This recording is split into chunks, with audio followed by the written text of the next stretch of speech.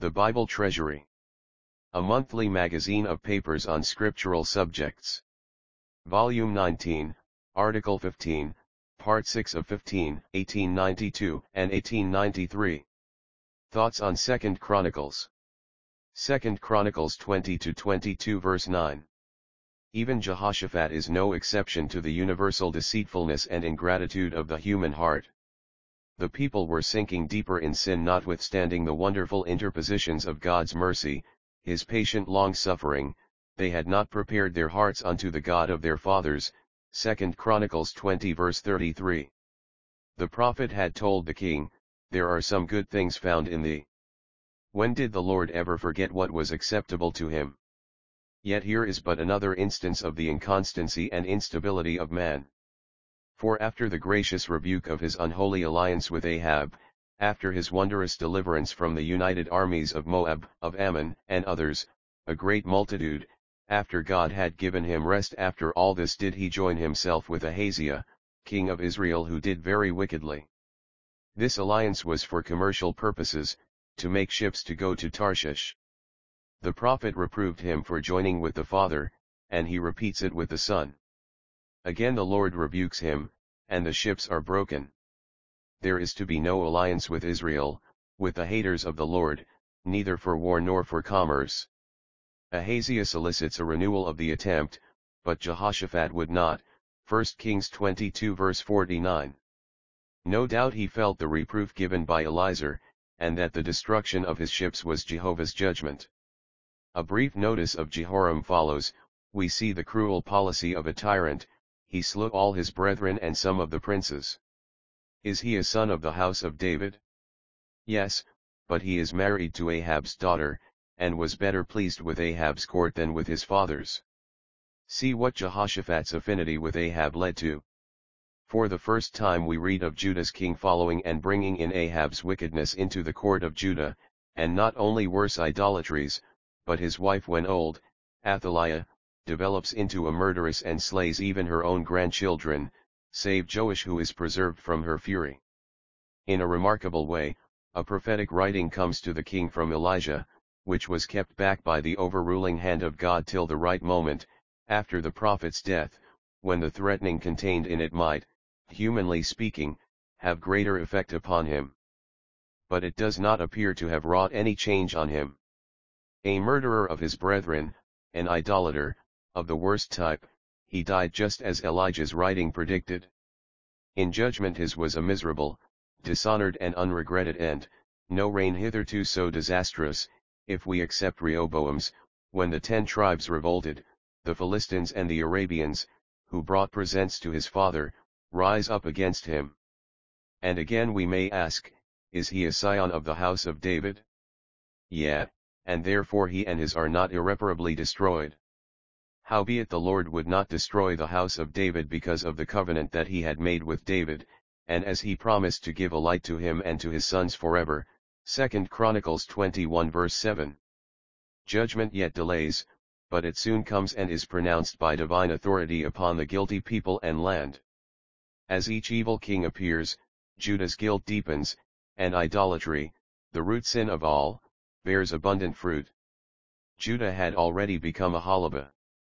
Enough is given to show the accelerating descent of Judah into the depths of idolatry and the judgments of God becoming more severe.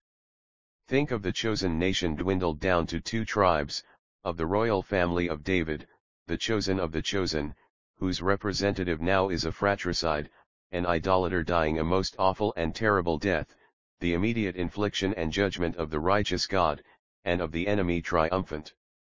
What a condition morally and governmentally for the people!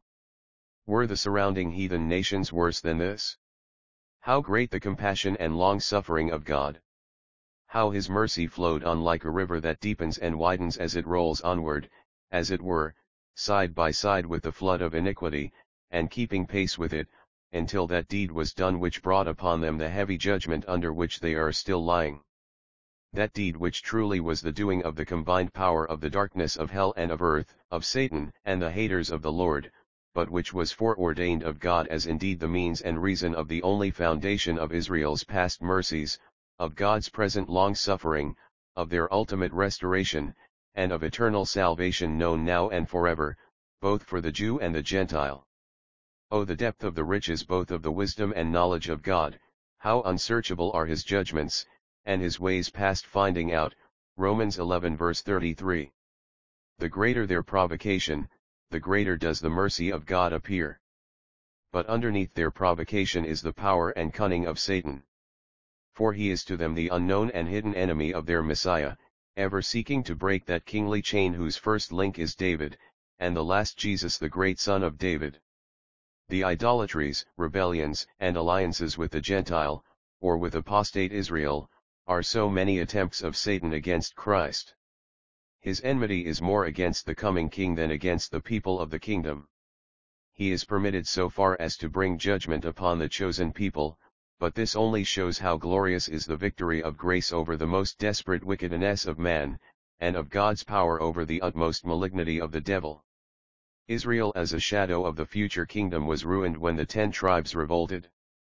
But God's purpose stood fast, and for its accomplishment, 2 tribes continued steadfast to the house of David, a fact due only to the faithfulness and purpose of God. When that purpose is accomplished, it is the bringing in his first begotten into the world, but before he takes the kingdom, judgment falls upon Judah, and with heavier strokes than upon Israel, and heavier still they are to bear before the king appears in glory.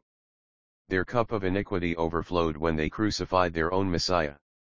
God lingered in mercy till then, yet after, for Peter proclaimed the restitution of all things if they would only repent.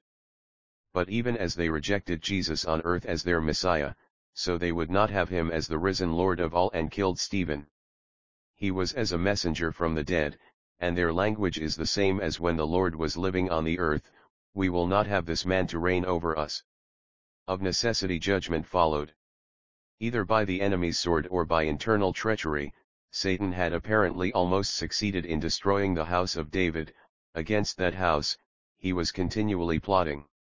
If he could but destroy that family, by this time he knew that the bruiser of his head would come thence, then all Israel would be his prey, the 2 tribes as well as the 10, besides the world at large where he reigned. Jehoram, Cain-like, had slain all his brethren, and the Philistines and Arabians come to complete the destruction of the chosen family, so that there was never a son left him Jehoram save Jehoahaz the youngest of his sons. 2 Chronicles 21 verse 17, called also Ahaziah, who reigned but 1 year. How marked the judgment of God upon these 2 kings! The former, Jehoram, dying of a dreadful disease, buried ingloriously, the latter slain by the sword, a poor runaway fugitive. But it was the vengeance of God. 2 Chronicles 22 verse 7.